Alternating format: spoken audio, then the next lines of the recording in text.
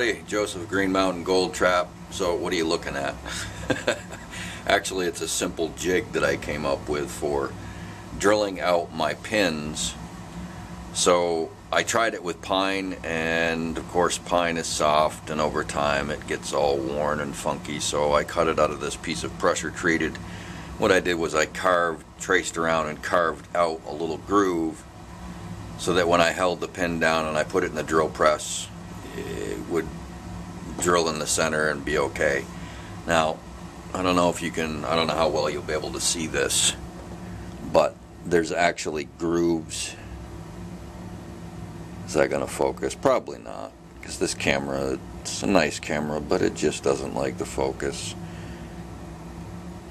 Come on.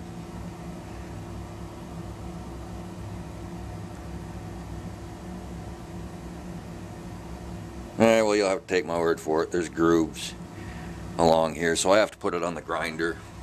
With the small bit that I use, that bit likes to walk, so the hole doesn't always end up dead center, and of course I'm somebody who has to do things as perfect as possible.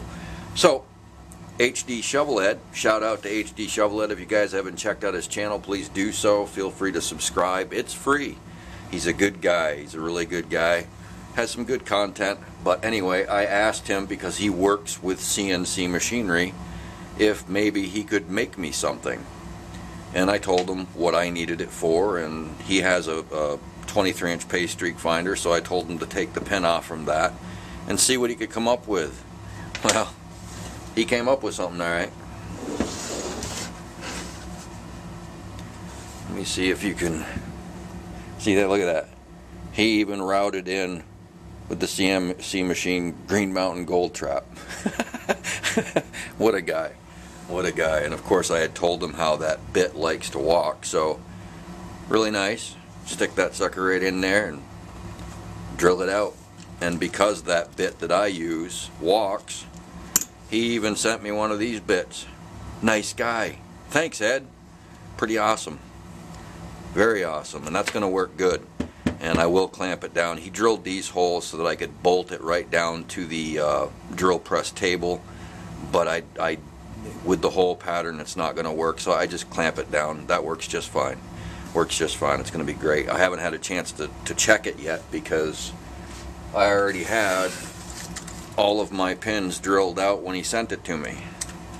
So I'll have to wait till next time around, but I know it's going to work really good, and I think that's really awesome. I'm very thankful for that. Thank you, Ed. And now, shout out to M&M Prospecting. I got that in the mail today. I've been waiting for it so I could do a video on this. I figured I'd do it all at once because my time is just really stretched. I've been extremely busy trying to get ready. So I opened it up. I've already opened it. He had it all bubble wrapped and everything. Now I'm assuming that this is not Green Mountain Coffee Roasters Coffee Shop, because I mean, why would he send? I can walk 2-minute walk away to the corner store and get my own. But pay dirt, I'm sure.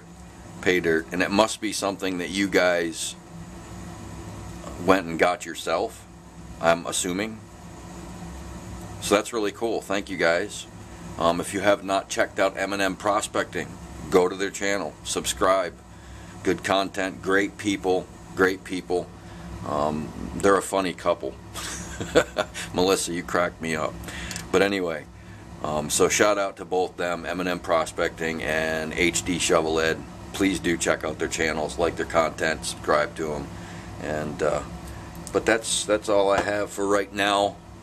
I would get in the video, but I'm a scruffy dude right now because I've been extremely busy. And I get up in the morning, I do my thing, I make my coffee, and 20 minutes later I'm down here in the shop. So my face, well, it doesn't get shaved all the time, and I'm I don't know, a Vermonter right now, I guess. So catch y'all later. Thanks for watching.